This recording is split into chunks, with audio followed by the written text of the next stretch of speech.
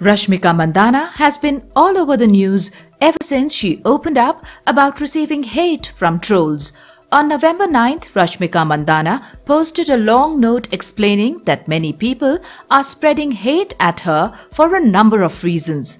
A few days ago, she was spotted at an airport where a paparazzi asked her if she had watched Rishabh Shetty's Kantara. She said, "Not yet. I want to watch. I'm going to go back and watch it soon."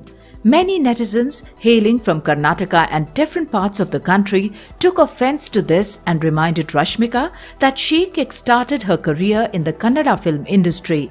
They also asked her not to forget her roots. Some of them expressed their displeasure that Rashmika hasn't watched the Kannada film Kantara, which is making waves across the globe. Rashmika made her film debut with a Kannada flick titled Kirik Party in 2016. Eventually, she shifted to Telugu, Tamil and Hindi film industries. She rose to prominence with films like Kirik Party, Geeta Govindam and Dear Comrade among other films. While she is fondly called the national crush, many called her out for being fake.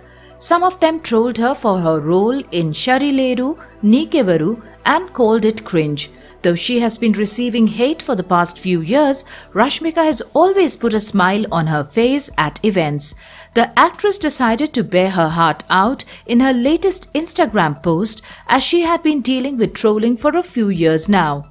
On the work front, Rashmika Mandanna will be seen next in Thalapathy Vijay's Varisu, Siddharth Malhotra's Mission Majnu, Ranbir Kapoor's Animal and Allu Arjun's Pushpa The Rule.